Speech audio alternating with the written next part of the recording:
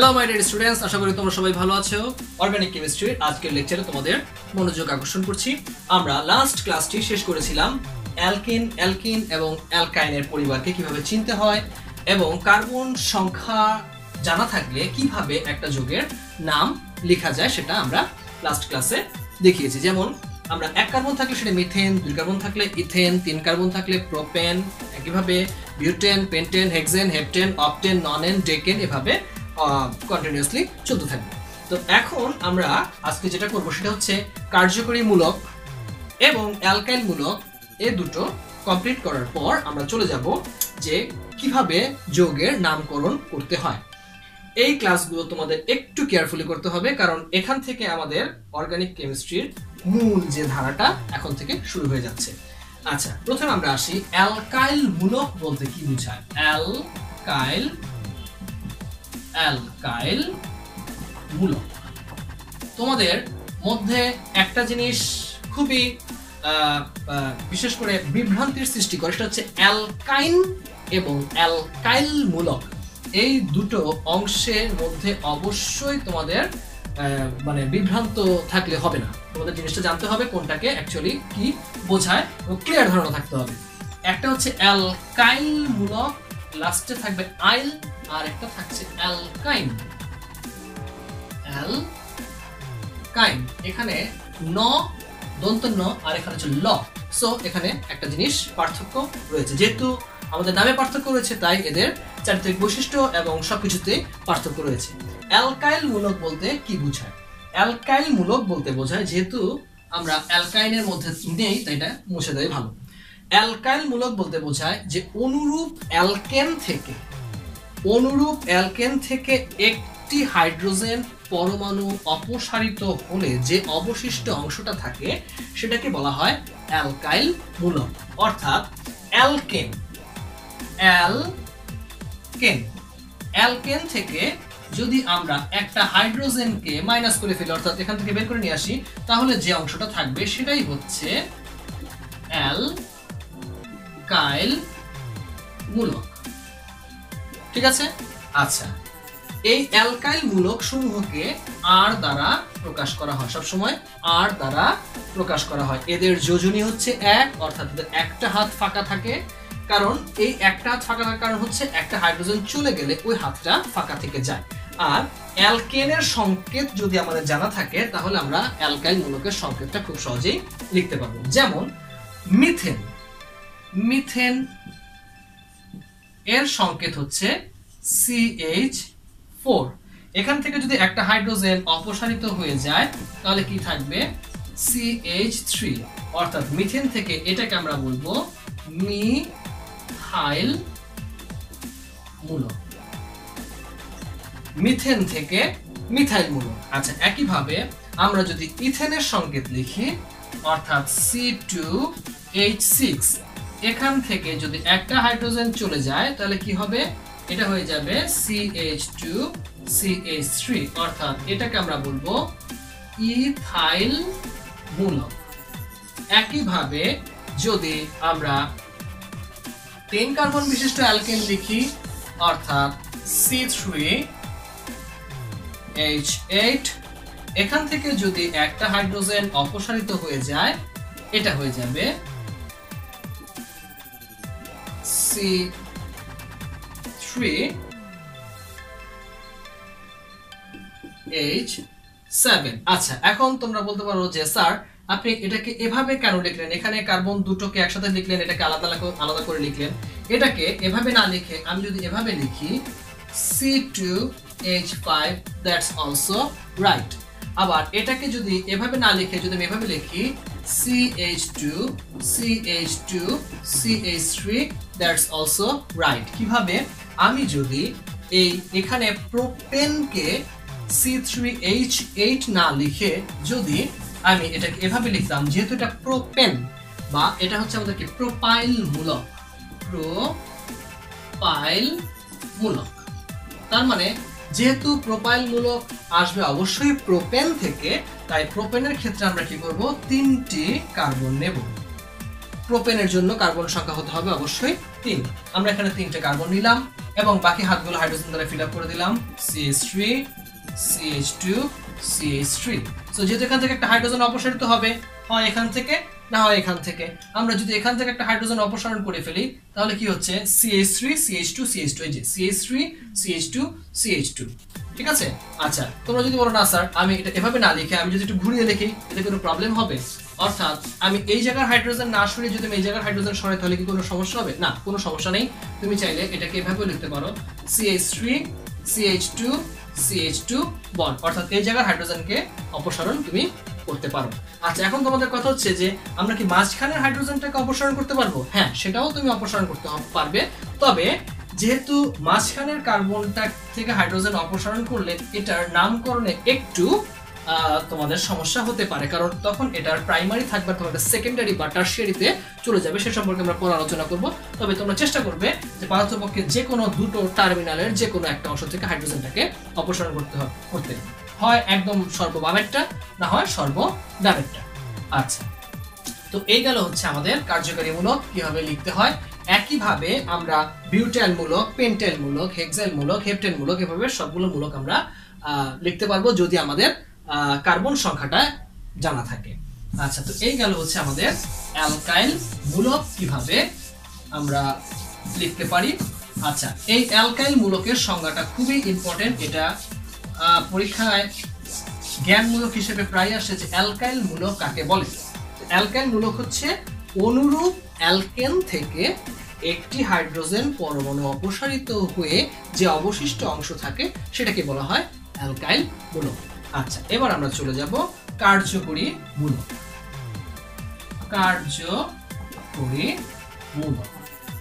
আচ্ছা কার্যকরী মূলক বা ফাংশনাল গ্রুপ এটাকে আমরা ফাংশনাল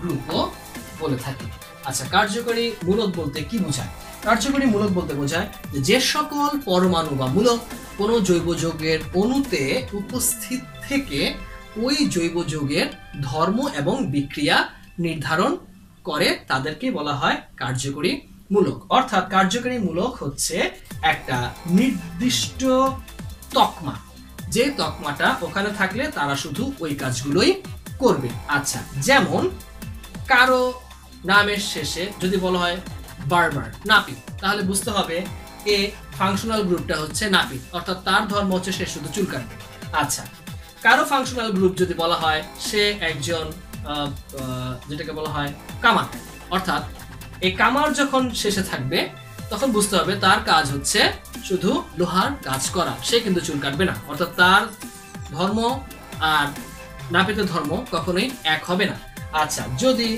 মুদি দোকানদার শেষে থাকে তাহলে তার কাজ হবে শুধু মুদি দোকানের মালামাল বিক্রয় করা সে কিন্তু কামারের কাজ করবে না এগুলো হচ্ছে এক একটা ফাংশনাল গ্রুপ এক একটা ফাংশনাল গ্রুপ এক একটা ধর্ম বা বৈশিষ্ট্য তোমার প্রদর্শন করবে এরকম অনেকগুলো ফাংশনাল গ্রুপ আছে যেমন আমরা যদি ফাংশনাল গ্রুপগুলোর একটা একটা করে নাম লিখি তবে এই ফাংশনাল গ্রুপ সম্পর্কে একটা ধারণা থাকতে হবে যে এটার একটা সিকোয়েন্স আছে আমি এই সিকোয়েন্সটা সহ একবারে তোমাদের দেখিয়ে দিচ্ছি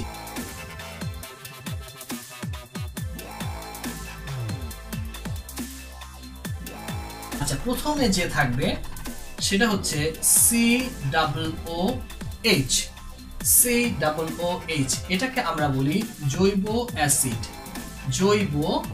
অ্যাসিড অর্থাৎ সবার আগে এর অবস্থান আচ্ছা আমরা একটু পরে এই জিনিসটা নিয়ে আরেকটু আলোচনা করব আচ্ছা এরপরে যেটা আছে SO3H এটাকে বলা হয় সালফোনিক অ্যাসিড এগুলো হচ্ছে একটার পর একটা সিকোয়েন্স এই সিকোয়েন্সটাকে কখনোই ভুলে যাওয়া যাবে না আচ্ছা এরপরেই রয়েছে COX বা অ্যালকানোইল হ্যালাইড এটাকে বলা হয় অ্যালকানোইল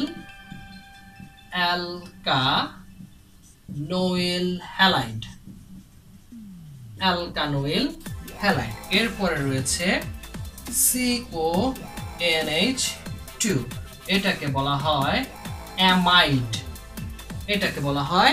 অ্যামাইড এরপরেই রয়েছে CN এটাকে সায়ানাইডও বলা যায় বা এটাকে অ্যালকেন নাইট্রাইলও বলা যায়। আচ্ছা, এটা হচ্ছে সায়ানাইড, সায়ানাইড অথবা নাইট্রাইল, নাইট্রাইল। ঠিক আছে।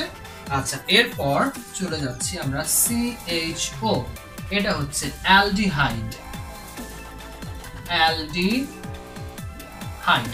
আচ্ছা, এখন এই আমাদের আরো সিকোয়েন্স আছে, আমরা লিখবো, এখানে জায়গা শেষ, তাই আমি এই অংশটুকু আগে আলোচনা করে নিই।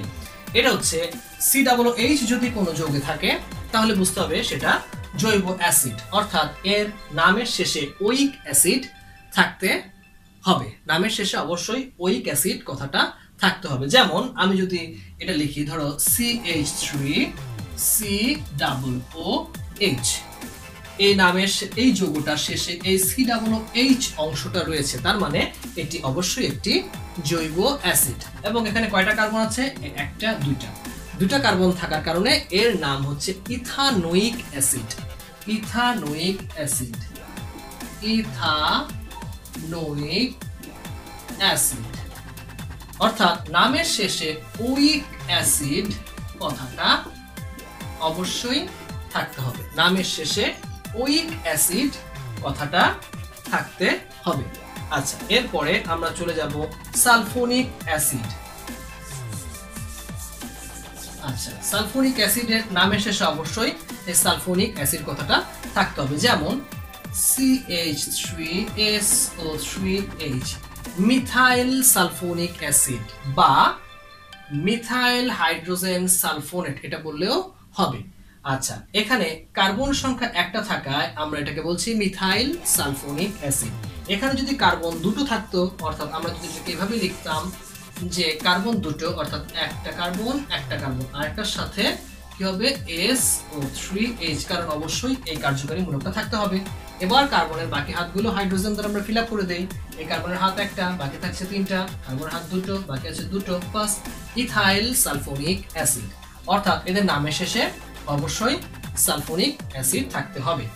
আচ্ছা, এবার চলে আসি অ্যালকানোইল ক্লোরাইড, অর্থাৎ এদের নামের শেষে ওইল ক্লোরাইড কথাটি থাকবে, ওইল ক্লোরাইড, ওইল ক্লোরাইড বা হ্যালাইড। আমি যদি ক্লোরিন দিই তাহলে ক্লোরাইড, আর আয়োডিন দিলে আয়োডাইড, ব্রোমিন দিলে ব্রোমাইড, যেটা হোক এটাকে আমরা সংক্ষেপে লিখি হ্যালাইড, যেটা দিব হ্যালোজেন সেটা ওইল হ্যালাইড।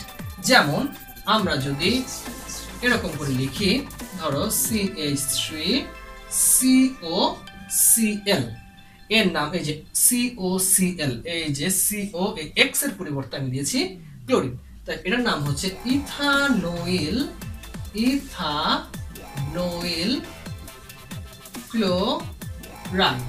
একইভাবে কার্বন যদি এখানে তিনটা থাকতো আমরা বলতাম প্রোপানোইল ক্লোরাইড। কিভাবে হতো সেটা?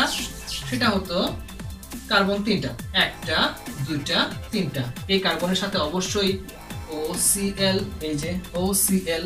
এবার বাকিগুলো হাইড্রোজেন দ্বারা ফিল আপ করে দিচ্ছি। আচ্ছা, এখন তোমরা বলতে পারো স্যার এখানে তো কার্বন আছেই, আমি কেন এখানে আরো বাকি দুটো কার্বনকে, তিনটা কার্বন আমি কেন ধরতেছি? আমি তো এখানে দুটো কার্বন দিলাম, এখানে তোমাদের কার্যকারী মূলকের সাথে যে কার্বনটা থাকবে সেটাকেও ধরতে হবে, সেটাকেও একটি কার্বন ধরতে হবে, কারণ এটা তো কার্বন, এটা তো অন্য কিছু না। সো আমি কার্বনের সংখ্যা এখানে এটাকে বাদ দিতে পারবো না, তাই এখানে কার্বনের সংখ্যা কয়টা? একটি, দুটি এবং তিনটি। তাই এই যৌগটার নাম ইথানোইল ক্লোরাইড না হয়ে হবে প্রোপানোইল ক্লোরাইড, প্রোপানোইল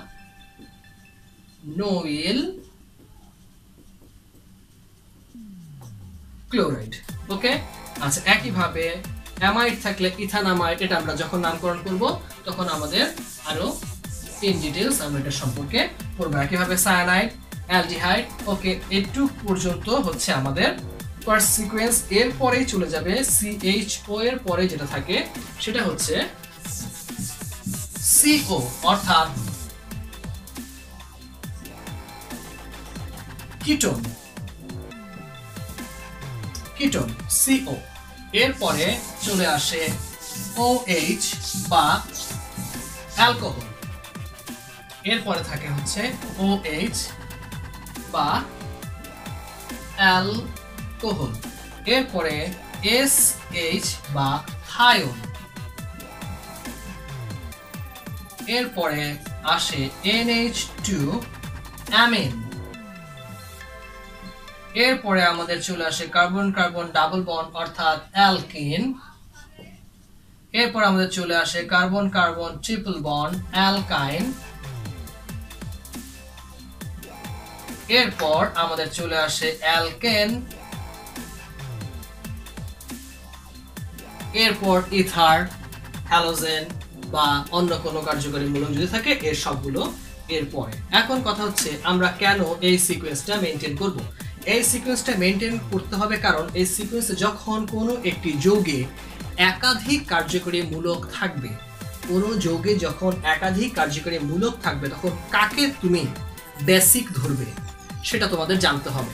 যেমন ধরো একটা যৌগে OHও আছে আবার COOHO আছে, এখন এই যৌগটা কি অ্যালকোহল হবে নাকি এই যৌগটা জৈব অ্যাসিড হবে? এখন তুমি এটাতে অবশ্যই বিভ্রান্তিতে পড়ে যাবে। এজন্য আমাদের এই সিকোয়েন্সটা মেনটেন করতে হবে। যেমন একই মঞ্চে যদি রাষ্ট্রপতি থাকে এবং একই মঞ্চে যদি তার পাশে প্রধানমন্ত্রী থাকে তবে প্রথম ফুলের তোড়াটা কাকে দিতে হবে?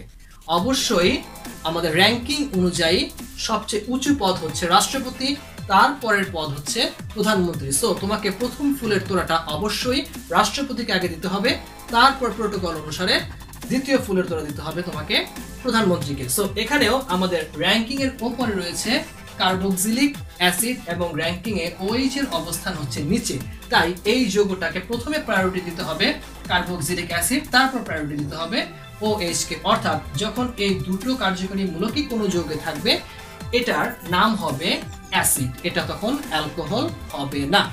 আচ্ছা, আবার আরেকটি যৌগ আমরা যদি লক্ষ্য করি যেখানে OH আছে এবং কার্বন কার্বন ডাবল বন্ড আছে, এখানে কিন্তু দুটো কার্যকরী মূলকই আছে, এই যে এই হচ্ছে OH, এই হচ্ছে কার্বন কার্বন ডাবল বন্ড।